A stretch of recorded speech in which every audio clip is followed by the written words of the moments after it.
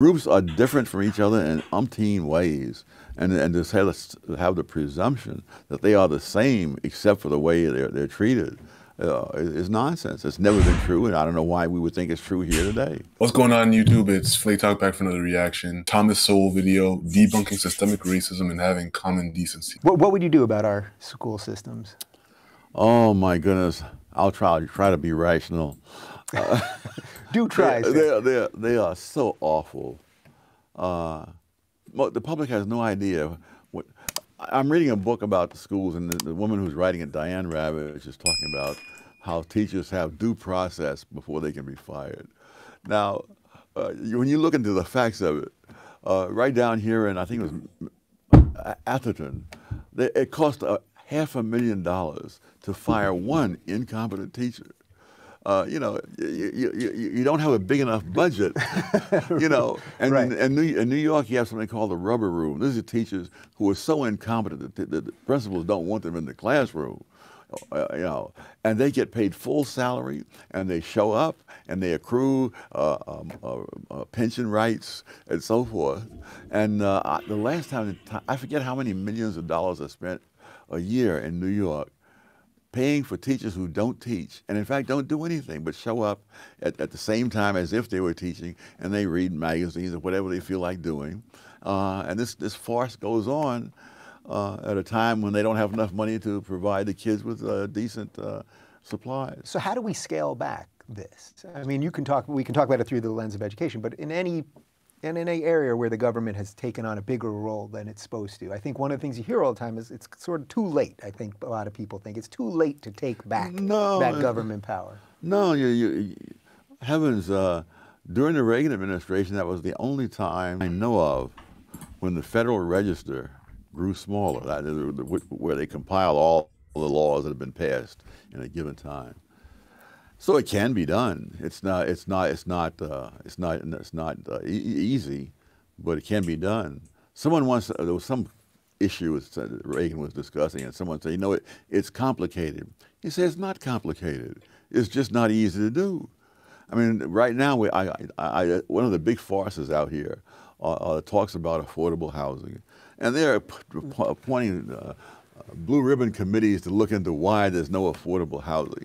And I think that's like appointing a blue ribbon committee to explain why the ground is wet after a rain. I mean, it's very simple. If you prevent people from building housing and the population is growing, you're going to have a housing shortage, and you won't have affordable housing. It's really, you know, economics 1 during the first 2 weeks. They're not very good at taking economics 101, I don't think. So would your answer be in almost every case to just scale back government, scale back regulation? No, it depends on what they're doing. There are some things that government is necessary to do. So what are those type of things that you... Oh, for security, first of all, having dependable laws. Some people think that if you're for free markets, that means you don't think the government should do anything. No. The free markets don't operate except within a framework of laws.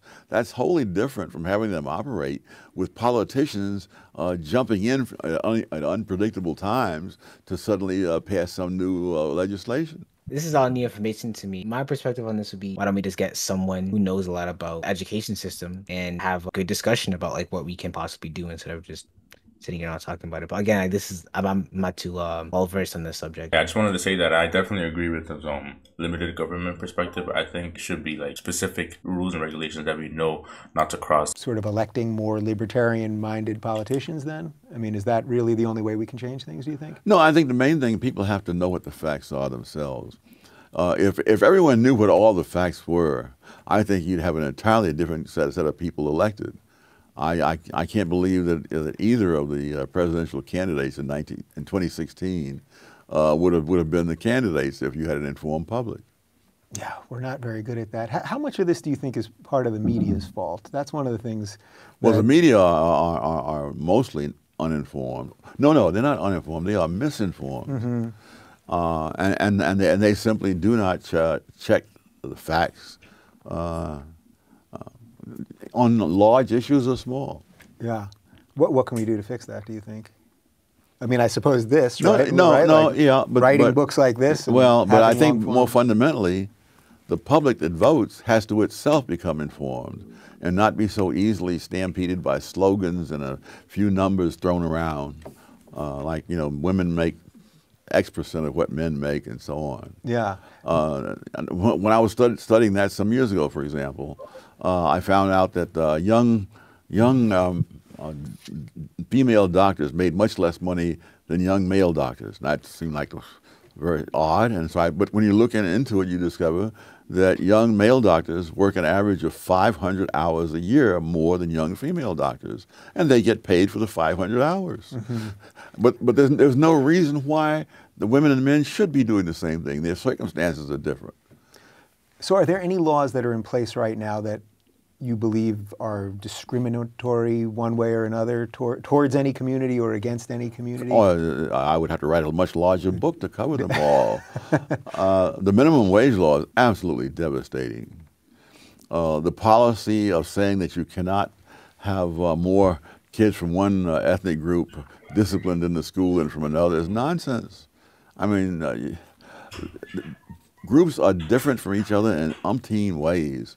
And to have the presumption that they are the same except for the way they're treated is nonsense. It's never been true, and I don't know why we would think it's true here today. So I do sense that some of what you just said there is bubbling up. I don't really understand what he said just there. He was saying that, well, when you look at two ethnic groups and the children within them, they are treated different. But when we look at things and treat the kids as if they were the same, and the only difference is how they're treated, it doesn't really work out like that because they weren't treated the same, so they won't act the same. I think he's talking about affirmative action, but I'm going to get into it in a little bit. Up into the national conscious, because I get a ton of email from Black conservatives now, people that feel that they haven't been represented fairly, or that the so-called leaders of the Black community that are on television all the time are actually preaching the complete reverse of everything that you've said here. Yes. Do you sense that there is some sort of growing conservative movement within the Black community? There was a time when that community consisted of me and Walter Williams. I know Walter used to say the two of us should never fly on the same plane, otherwise the whole movement will disappear if the plane goes down.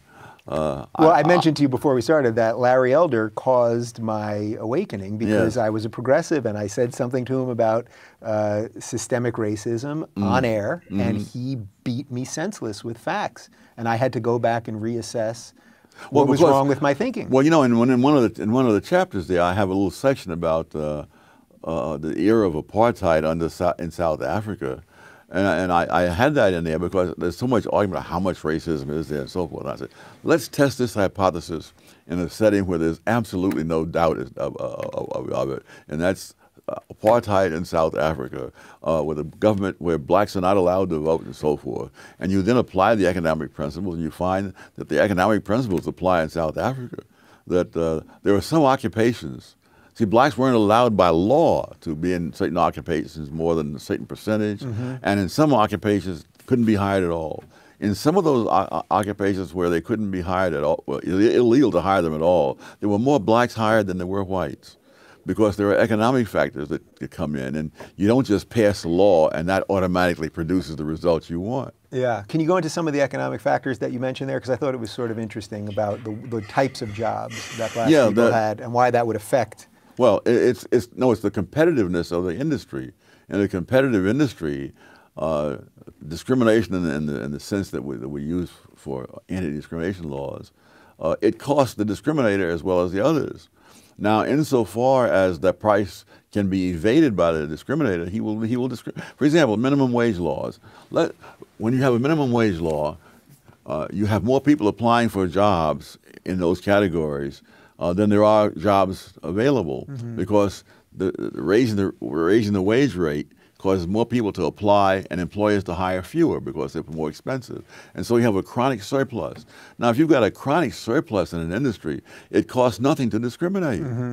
But if you have a competitive market, then of course it does cost something. For every person that you discriminate against who's qualified, you've got to hire somebody else. When it's highly competitive in the sense that you can't pick everybody. You have to pick the most qualified, even if like that person is black. You have to pick them because it's a question of efficiency. Saying that if you lose a minimum wage worker, it doesn't cost much to replace them. But if you lose someone that is working like a high field, like a competitive aspect field, if you have to fire him, you have to hire someone to replace him, and that costs a lot because those people, they're of high quality. Like their expertise is valuable compared to the people that are at the minimum wage. I think that's what he's saying. You can't choose between color. You can't choose between skin color or anything because that person has other values that you prioritize over the color of their skin versus like a minimum wage job. He's saying that discrimination only exists at like the minimum wage level. He's saying that discrimination only happens when you can't do it. For every person that you discriminate against who's qualified, you've got to hire somebody else, and you've got to raise that pay rate in order to get people in. So I show how competitive industries have much less discrimination than, say, regulated public utilities. Anti-discrimination laws, like for example, affirmative action, they actually will be at a disadvantage to employers. If they choose to hire people on a basis of race instead of skill, then they will be at a loss. Reading it, if you were ever going to talk about how now technology is also changing this. So we see a lot of these movements for $15 minimum wage, and I know why you don't think that's a great idea. But even now where we see McDonald's and some of these other places just replacing people with iPads and computers. This has been happening. I don't know. When I grew up in Harlem, when you went into a movie theater, this is a little neighborhood movie theater in Harlem, there would be a kid who would walk down the aisle with you with a flashlight to show you to your seat, you see. And so now that we have so many compassionate people who want people to be paid a living wage, you stumble down the aisle to your seat the best way you can, because they're not going to pay you that kind of money, you know, that's unrelated to productivity. Yeah. What would you say to the people? I hear a growing movement of people saying, well, this is why we need a universal basic income, because technology is going to force so many people out of the workplace. Oh, that argument has been made for centuries, and it's been proven wrong for centuries. I would ask the question, what has happened? We've moved in that direction already. We have lots of people who can live off the welfare state and not have to be productive. And are they better people as a result of that? I saw some time back, and I haven't followed this, that the suicide rates among young people were among the negative consequences of the 1960s. You've taken all meaning out of people's lives. And so they find all kinds of crazy things to do, drugs, whatever. And then, again, it's not peculiar to the United States. You find this in Britain, other countries. And so, again, people who say this almost never look at any facts about what's happened as we expanded the welfare state. Did people behave better? No. You know, I mean, when the argument for equality doesn't account for the result. Even though we're trying to add more equality in terms of, like, you know, anti-discrimination laws, the results show that suicide rates are going up. Just the act of equality, even though it sounds good, it's not doing good.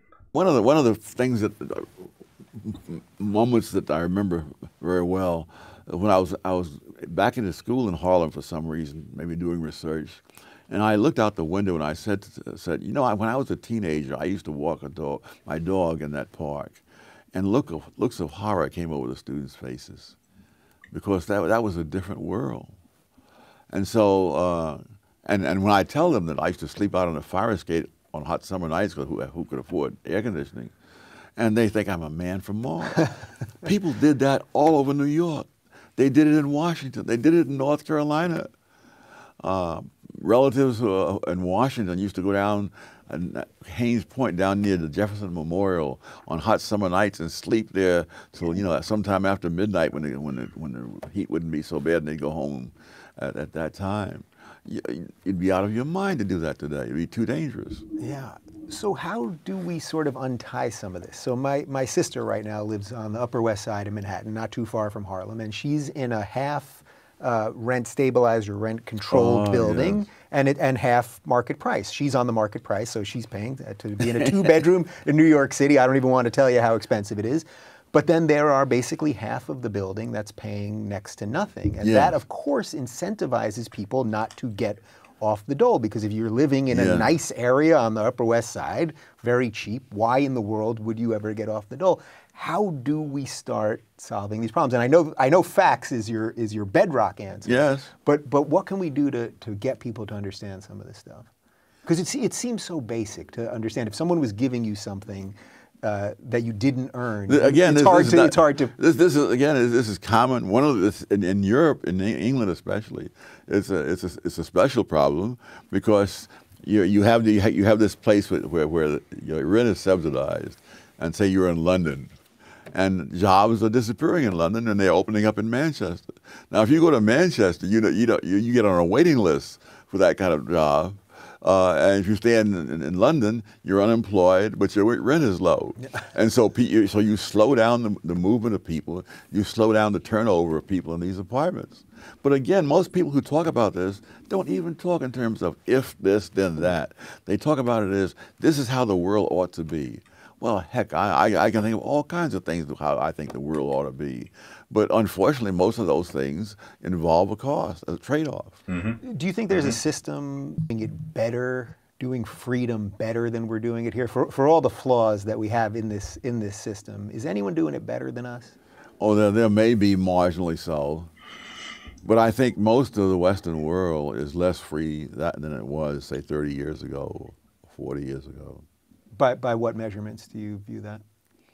Oh, just the amount of regulations, things and also by consequences. I was reading Milton Friedman's. He and his wife had a joint autobiography, and she's looking at one point. She says she looking back on the days when she would ride the IND subway in Manhattan, and what a joy it was. And she said, in those long gone days. And the IND subway goes through Harlem. And Milton Friedman and his wife, when they were still courting, used to go dancing at the Savoy Ballroom. Very few people want to, and you know, the famous theme song of Duke Ellington, Take the A Train. Mm-hmm. The A Train goes right through Harlem on the IND line. And so Friedman, who was only 5'2", had no fear of being mugged or even accosted, and go there. And this was common. There was a black actress who used to get finished with play and her socializing afterwards. And at 1 o'clock in the morning, she said she would be taking the subway up to 155th Street and St. Nicholas Avenue by herself and walking home. Nobody does that these days. And so you have to look, one, at what are the facts? How did they change? And you don't simply say. The other thing is that they're saying the No Child Left Behind thing with Bush. Mm-hmm. There are kids who go to school to raise hell, and a handful of those can prevent the whole class from learning anything. Now, the logical thing would be to separate those kids out. And let the ones who want to learn something. You can't do that because the ideology says no. And so you sacrifice whole generations of poor and minority kids for this ideology and this utopian notion. Yeah, and we end up in an odd dystopia probably. Yeah, and Milton Friedman used to say, the best is the enemy of the good. I used to just be so upset at some of the kids who just show up just to like cause hell, go over there doing. I used to like love math and science class. I used to like go home and watch the Science Channel, so I loved everything about it. And that's when I started to cover as much stuff as I could, so then that way I knew what the hell the person on TV was saying when I went home. Because sometimes it kind of helped clear up. I used to ask my teachers a couple of questions too, so it used to be kind of fun if we had time. But some of those kids made it so that we didn't have time, and I used to like be really upset about that, and I felt like I was being held back. Like, what did you wish they did differently? Freaking get those kids out of the classroom, bro. Like, straight sit, like, or just ignore them. If you ignore them, they would have like shut up or something. But they just kept bringing them up. For this whole No Child Left Behind policy, if you want, if there's some genuine sympathy for the kids that are behind in class, the only way to solve the problem is to make sure that we help them without at the same time hurting the kids that are actually trying. And of course, the best way to do that, like you said, is just move them out of the class. I think if the kids that are actually trying have to somehow face a consequence, because of this No Child Left Behind policy, then that's still children, I guess, being not left behind, but being ignored or being dismissed. Every child deserves an opportunity, but there are some kids that don't want. There's some kids that just don't want to have that opportunity. I just feel like the opportunities is really what we should emphasize rather than the outcome. You would have to have good teachers for that. You would have to train the teachers better. I agree. With the way things are right now, it wouldn't fly. And of course, it would be better if everybody could be educated at the same time. It can't be done. So as someone that has survived the arrows and the venom that the left can throw at you, because I see a lot of this these days, I see even what they say to me, I get a lot of email from people saying, how can I be brave enough to do it? And I think it's particularly a unique situation for minorities that consider themselves conservative or libertarian or a little bit to the right. So I mentioned Larry Elder before, and of course you and my friend David Webb, and there are some more black conservatives than perhaps there used to be. Oh, no question about it. What would be, if someone's watching this right now and just needs that little extra bit of courage to start saying No. You have to look at the circumstances. I mean, I've advised some young people, do not go into teaching in the public schools because the odds are so stacked against you. And people can write bad references for you, especially when you're young, and what they say about you is all that someone sees. Now, by the time I was teaching at some of these schools, I remember one place where the department chairman used to threaten one of my colleagues that he wouldn't write good references for him. I'd published stuff while I was still in graduate school. I had Milton Friedman and George Stigler to write references for me. What this guy said there as chairman of the department wouldn't matter a bit. But most people don't have that situation. No. And so you have to pick your fights. So I want to, time is limited here. I want to mention one thing that you say right at the end of the book, that really what we need more than anything else, perhaps, is common decency. Yes. And we've kind of lost that. It isn't common anymore. I mean, when I was going to school and we'd have fights on the schoolyard grounds, when one guy was clearly beaten, whoever was the toughest kid in the crowd would simply step in and stop it. Yeah. And the other guys would say, "You want to fight? You can fight me." You know. That's what we need in the public square now. Yes. But I mean, it's only so much the police can do. If you don't have common decency, the cops are not going to be able to handle it. And especially when everyone is second guessing it. I love it when people who have never fired a gun in their lives say, "Why do the cops fire so many guns?" Now, at one time, I taught pistol shooting in the Marine Corps. It doesn't surprise me in the slightest that they fired so many things under those conditions. But people can't be knowledgeable about everything, but they can be knowledgeable about the extent of their own ignorance, even if they have PhDs. Sir, this has been a true honor and a pleasure, and I know I can see it in your eyes even. I like that quote. Like, if you don't know enough, just know enough to know that you don't know enough. Yeah, know the limitations of your own knowledge. All right, y'all. That was it for Debunking Systemic Racism Part 2. If you guys enjoyed this video, let us know by hitting that like, subscribe, and hit that notification bell, and we'll catch you on the next one. Peace.